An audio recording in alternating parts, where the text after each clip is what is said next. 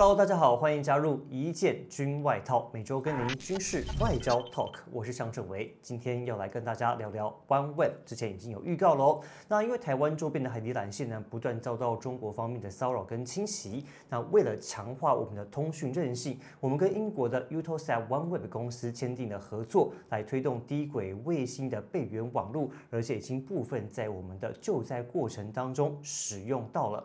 但是我们斗近双边合作的状况为何？还有之前传出频宽不够的问题解决了吗？还有大家最关心的就是我们消费者什么时候可以使用呢？赶快来听听看这集的访谈。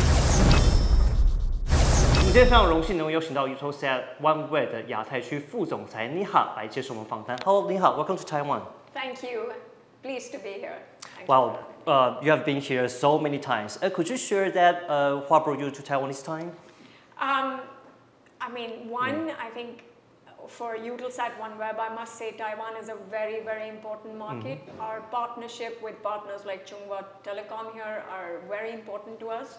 So, of course, that's one big thing that brings me back. But besides that, I love Taipei, love the food you have here to offer, love the people. So it's always good to come back. It's great, and we are lucky to have you here. And because our audience is eager to know OneWeb's current operation in Taiwan, so how would you describe the current stage of OneWeb's development in Taiwan? Okay, as I mentioned, just reiterating that Taiwan is an important market strategically for us, and our partnership with Chunghwa Telecom is very important to us. Taiwan, as you may know, we've already been live with our services for most part of this full year. So we are live, we are fully deployed in Taiwan across multiple use cases through our strategic partner Chunghwa Telecom. And I hope to keep developing on this partnership and our partnerships in Taiwan and deploying our services even more for the use of the region. Okay. I remember in your last interview you mentioned about the generation 1.5 satellite, and how that promised a higher capacity, improved latency, right? And when can Taiwan expect to benefit from this upgrade? Excellent. I think it's a good question. In fact, before I talk about Gen 1.5, I do have a development to share. Within our current generation itself, we've been able to technically release more capacity for the use of Taiwan, and which is what has been shared with our partner Chunghwa Telecom. So even as we speak, before a Gen 1.5, we have almost 60 to 70% more capacity available than what was initially promised for Taiwan, because we folded it from other, we have these beams so we can fold in more capacity. So even as we speak now, we have more capacity available. Now, what was called Gen 1.5, now we call it Gen 1 replenishment and Gen 1 enhanced. Now, I'm pleased to share that we've already contracted 440 more satellites, which will start, getting rolled out by the end of 2026 and getting launched by the end of 2026. Over in the 2027 timeframe, they will be in orbit. So not all 440 in 2027, but between the 2027 and 28 timeframe, the 440 satellites go live.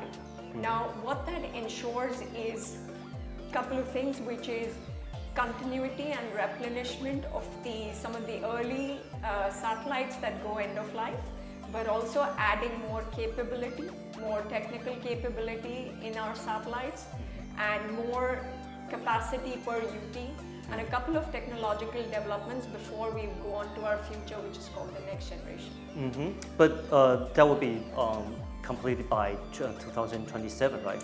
Yes, so 26, and so essentially it's a good continuity and transition program.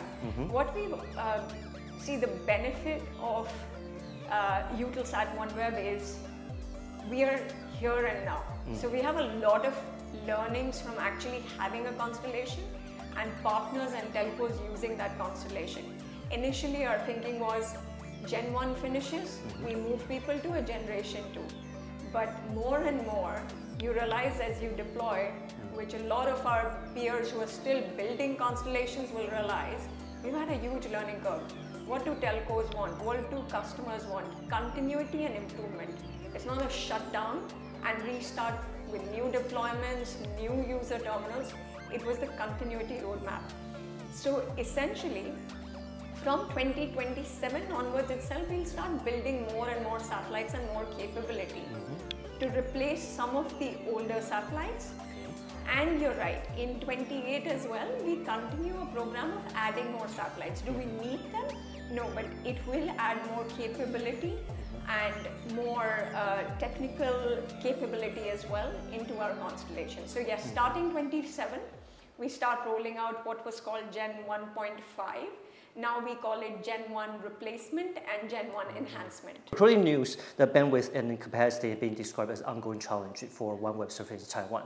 So how fast can we, to improve that? As I said, even today. Yeah. So now I think I would though like to recap. The improvement, so to say, has already happened. I think there is some legacy belief and thinking that, that service still needed improvement. But if I actually recap what initially we had done, if you recall the unfortunate earthquake, etc., that happened last year, we were not network ready. For example, our satellites were there, but we actually need ground network for 100% availability. So we didn't have the full ground coverage, but we worked with our partner, and there was a critical requirement in an earthquake situation where versus zero connectivity, if you have 50% connectivity also, it's worth going live versus being unconnected. So we took a conscious call to go and serve the community in that disaster situation.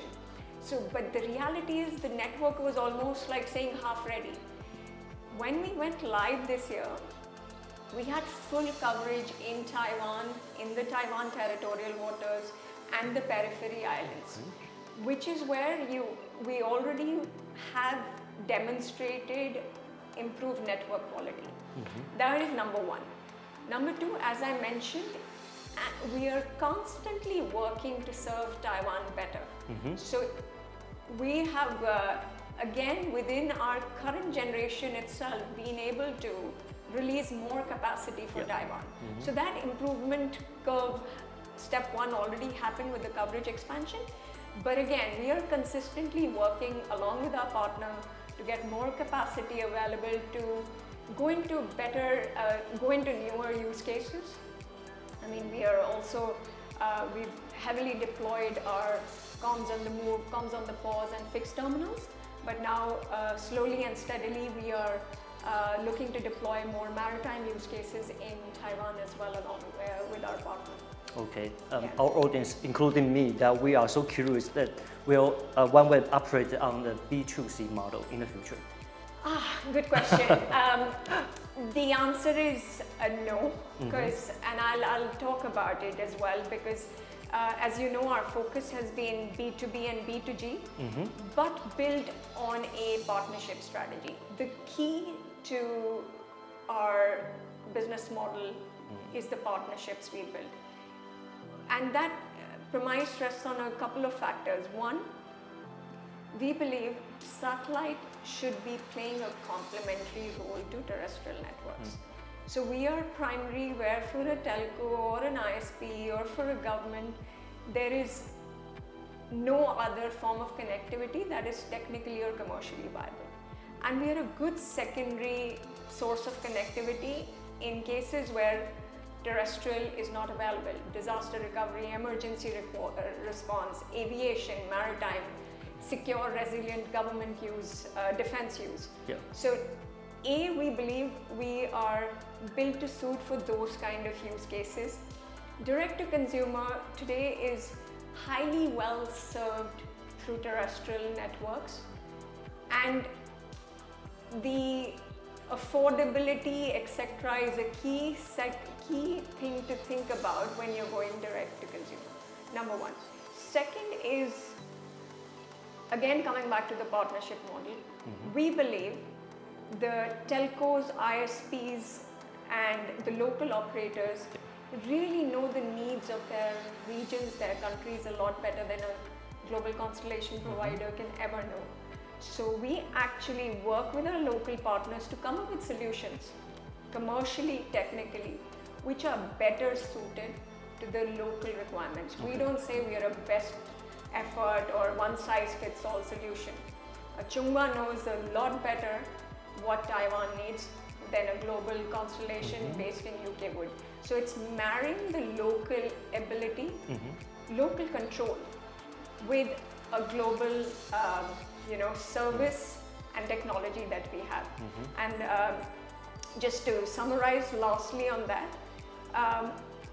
the other element is the way we've differentiated ourselves is while we may be a global provider, a lot of our data, our traffic management, our security, our encryption is localized, which gives a lot of comfort and confidence to the telcos and governments in the country. So, long answer to your short question. Our focus and goal will remain B2B and B2G through local partners. We are not targeting the direct-to-consumer segment. Okay. Kind of sad, but we can understand.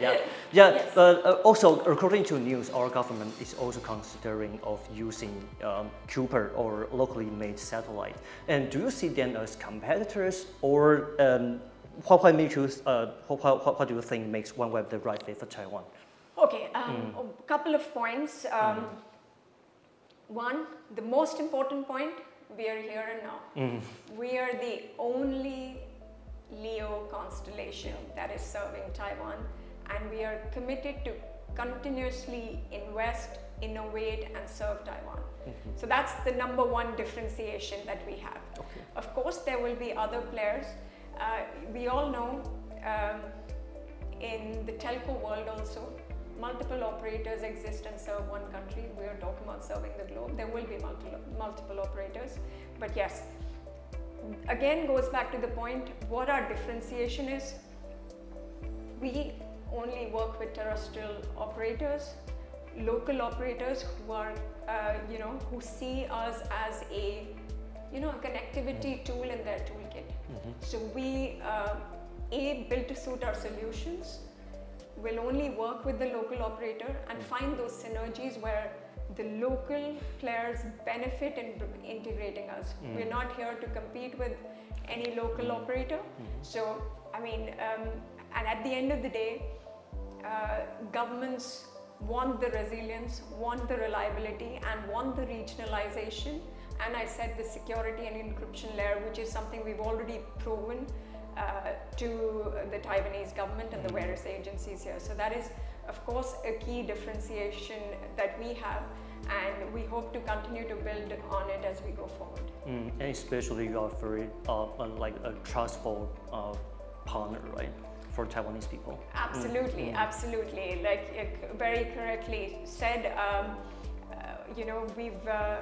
we want to continue to build on what we have. Like I said, we are actively deployed on a couple of use cases, but we don't stop here. Today we are talking about a lot of interesting, innovative things that we could do along with the likes of Chunghwa Telecom, build more local captive infrastructure to serve the government and defense needs in a better manner, pick up some of the best practices of what we've deployed in other Asian markets and bring it to Taiwan as well.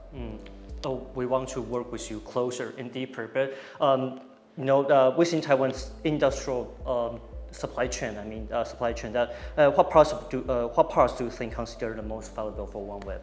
Oh, you're talking about Taiwan, which is the amazing frontier of technology, manufacturing, development, be it in telecoms, be it in semiconductors.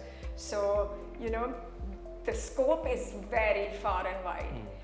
You look at anything in the connectivity ecosystem, Taiwan's playing a role. Even today, in a lot of our user terminal components, in fact, all of our user terminals manufactured by anyone, you have components from Taiwanese companies, be it Jonsa, be it Rapitech, but that's really the tip of the iceberg. We have a lot of conversations ongoing with Taiwanese companies, ranging from user terminals to satellites to what have you. So essentially, I think, the whole world knows Taiwan's a frontier in technology and innovation, and we hope to be able to leverage that and build this relationship deeper and stronger. Wow. And for you personally, do you have any ambitions or goals to achieve in the near future?